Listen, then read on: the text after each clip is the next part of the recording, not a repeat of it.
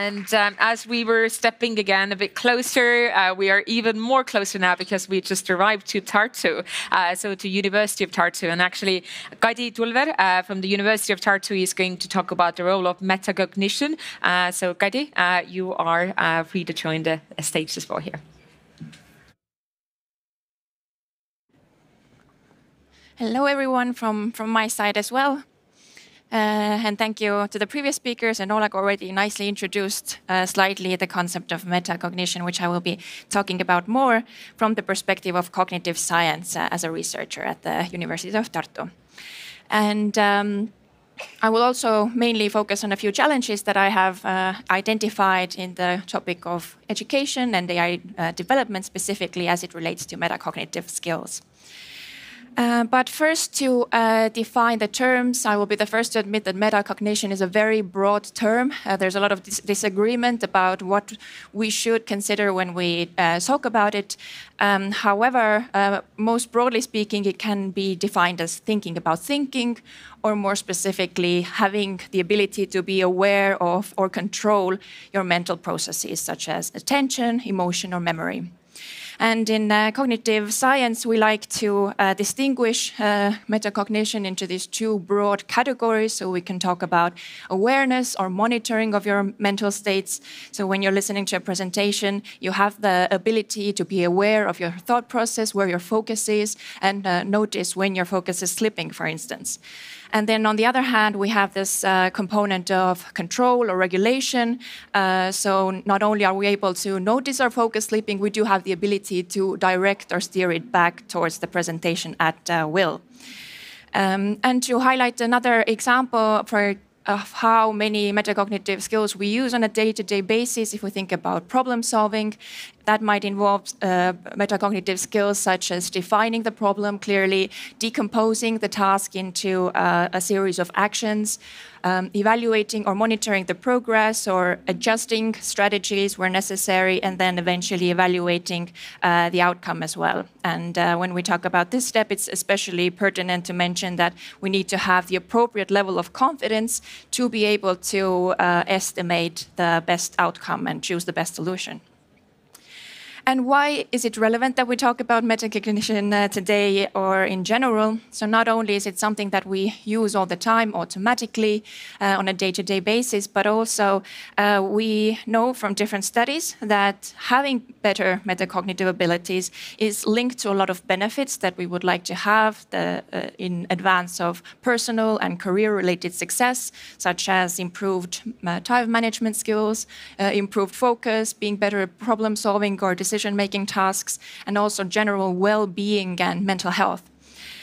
And we also know that people are different at these skill levels. And some of this is a natural progression that metacognitive abilities develop with age and expertise, but also we do know that there are skills that can be trained, for instance, in an educational context by including different metacognitive techniques in classes.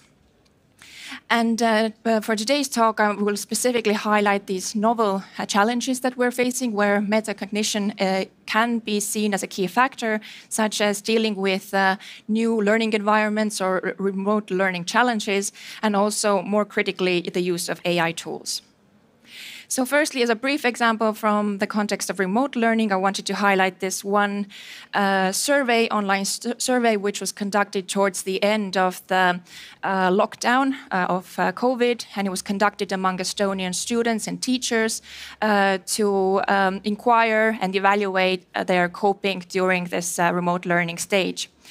And they were able to extract these 4 unique profiles of students from among almost 700 responders. To summarize the findings, basically we could see that 2/3 of the children were able to cope quite well with the remote learning, some of them even being thriving in this scenario, so being very independent learners, but most of them being quite competent at it. And then we have this 1/3 of students who are really struggling during this time. And the core key factor seemed to be that they were not as skilled at self-regulating, planning their time. They needed much more external support. And sometimes this would also result in stress, frustration, and health issues. So this is something to consider. And while this is perhaps a specific example, and we can hope that we won't be needing the challenge of that extent of remote learning in the near future, I think it does speak more generally as well to this fact that if we want to develop autonomous learners, independent thinkers, then metacognitive skills and how to support those in an educational setting is critical. And the second challenge to highlight is the widespread use of different types of AI tools, and both in an educational as well as more general setting. And the first thing to consider here is that when we think about AI as it stands currently, and I'm mainly relying on the example of generative AI and LLMs, tools such as ChatGPT, that the metacognitive skills in AI itself are quite limited.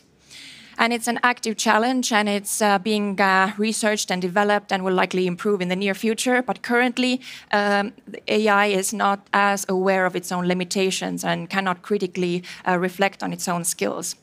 So this means that it puts an incredibly high metacognitive demand on the user itself. So when we think back to a problem-solving example and all the tasks involved, including defining the goal, task decomposition, monitoring progress and switching strategies, and very importantly, being able to evaluate the quality of the output, this now all relies on the user. But not only that, it adds new challenges as well, which are only related to AI use. So for instance, not only do we have to know how to achieve a task, but we have to know how to convey that in an efficient way in terms of prompt engineering and being able to get the best result. So this might involve being aware of tasks that otherwise humans do automatically, such as being aware of the tone. When you're asking for the AI tool to write an email for you, you have to specify that this is the tone that I would like it to include. But also, of course, evaluating the reliability of the output, which means that you have to also have an appropriate level of confidence in your own skill in the domain to be able to assess if the output was of high quality. And finally, also deciding whether or to what extent to include this AI automation in your workflow. Does it support my output? Does it do a better job? And is it supporting my learning, or is it simply replacing it? Yeah, there are several things to consider. And another example I wanted to highlight as it relates to how metacognitive skills are critical for how effective the AI tools will be is an example from a study where they compared novice and proficient programmers as they were using Copilot for a programming task. And while Copilot did manage to increase the performance of the programmers somewhat, but it also amplified metacognitive problems. And very importantly, it specifically did that for the novices. So again, when we think back to the education example, there might be 1/3 of students who might struggle with having enough metacognitive skills to use AI efficiently. So in the study, they found that for proficient programmers, for example, where they were able to use the Copilot to complete their task faster or explore alternative approaches, they were also able to identify and ignore when the comments were unhelpful. Whereas novices often reported this disrupted focus because Copilot was interrupting their workflow, but also they were more likely to accept the suggestions without being able to tell a helpful from an unhelpful solution. Although it did increase the performance on average, we can also see that it came at a cost for the novices. They made more mistakes and they produced less secure code, also while at the same time feeling this false sense of confidence and having an illusion of having learned something. These authors also highlighted that this actually widens the gap when we think about the outcome quality as it relates to proficient and novice users. So finally, just to highlight the main takeaway from this talk, if we think about these two very general, I think very attainable near future goals, that we do want to foster more autonomous learners who are able to self-regulate, critically evaluate sources, then we need to consider metacognitive skills and how to better foster them in an educational environment. But at the same time, we want to make most of the opportunities and potential of AI tools. But we have to maintain some considerations about safety, make sure that it is actually benefiting and supporting human learning and not hindering it.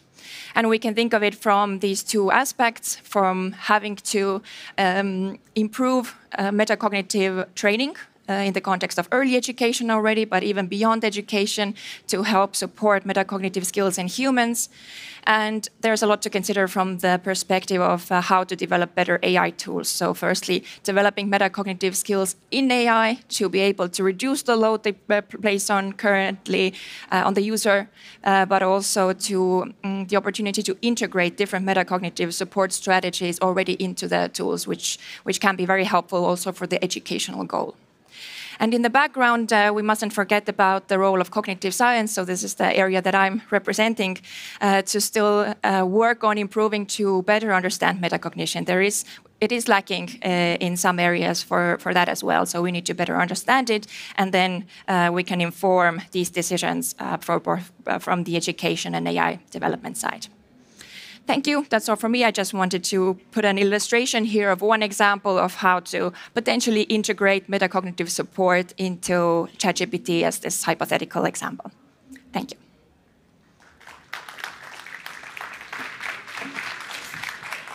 Thank you very much, Kadi, to you as well. Once again, I think you have heard that sentence for thousands of times from me already. But again, time for the questions. And maybe I would just take one of them that we already received meanwhile that you were talking over here as well. So in what ways can educators and developers support users in managing these metacognitive demands? I think I already slightly covered it in my last slide, but an active goal definitely for AI development in general is to increase its metacognitive skills. So for ChatGPT to also be able to give some sort of output regarding how certain it is, how much confidence should be placed on the output. So that would already reduce some of the needs currently placed on the user who may not have the domain skill or expertise needed to make that decision. And also then, integrating different strategies already into education, but also AI tools to help support and train these skills in people. All right. So far, we haven't received more of the questions, so I would like to say a big thank you once again.